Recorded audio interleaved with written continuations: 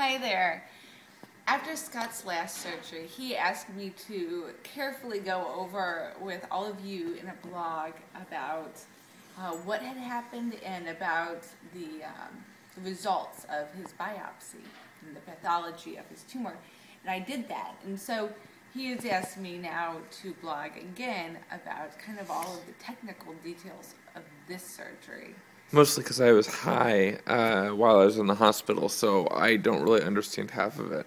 And I think he's given you the finer points of this, or the big picture. But so I have here, I made so that I could explain this to you, a picture of Scott and his brain. Down here, this part, right, last time, you'll recall, he had a tumor in his cerebellum. And so this right here, this section is his cerebellum. This was where the tumor was, I guess. Okay? And so they had to go in and take out that tumor, right? Since then, I've learned more about the brain. And one of the things we've learned is that all surrounding the brain is a layer of membrane that they call dura. And so this, oh my, it forms like a pocket, right? There's this membrane that comes all along here. And this holds, what this does is it holds fluid in place. Your brain connects to your spine, and then all of this is... We have dogs invading our movie. I'll pause. So there's a layer of membrane that goes around the brain, connecting to the spinal cord, and they call that membrane the dura. Let's see. And so the dura is in red, and that holds in spinal fluid, because all of this is filled with a fluid. So when they did Scott's first surgery, they had to cut through a layer of skin. They pulled apart muscle. They drilled through bone. And then once inside the skull, and that bone, then they cut through this thin layer of membrane called the dura, so that they could get in here and take out the tumor. So then when they closed his head back up, they stitched up that dura, and they put back, they screwed back that piece of skull, and they stapled back together all of that muscle and skin, and so that it was all put right. But then something happened in the recovery process. Where they had gone through and stitched that very thin membrane, that got a hole in it. And so this spinal fluid, it started leaking out.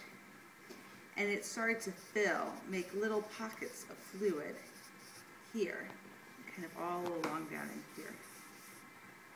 And that fluid, I mean, it could have leaked all over, and it did.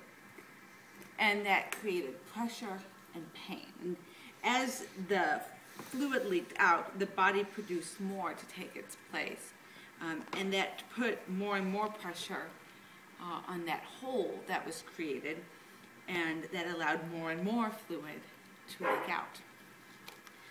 And so what they called this, which they said is a fairly common complication, is a pseudo, as in false,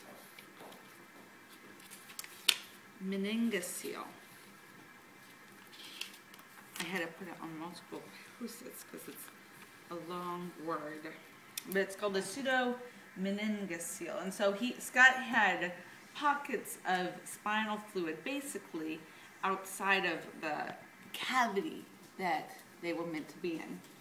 So when they went to repair this, and that meant that there wasn't enough spinal fluid in the brain, and that's why I was having the migraines, and this fluid was leaking out into into areas that was causing me physical pain. You could see and feel, it looked like goose eggs on the back of his head, right? Like someone had hit him and it formed a bump. So you could see these protruding even out of his head. So what they did is they went back, they cut back through the skin, they pulled back those muscles just like before, they took out the screws and that piece of bone, and they went back to this membrane, the dura, and they reclosed it. And I'm told that when they got there, they said it wasn't just a small hole, as it often is. Scott's dura along that incision was just completely shredded. They said that he has kind of an abnormally thin dura, it sounded like, and so maybe that's why. The way I see it, if you're going to do something, you do it all the way. All the way. I don't just have a small hole, I shred mine. And so that's why it was important they did this, and that's why they also put in, I think you heard described, that they put in lumbar drain, because this fluid, right, it's spinal fluid, this is the spine, and it fills all the way down the spine. And so by putting in a drain all the way down at the base of his spine, they were able to lower the levels of spinal fluid in the brain and lower the pressure against the repair they made on that dura. And so they kept that on there until they thought that that dura would have healed very well. And then they took it out and shortly thereafter released Scott from the hospital.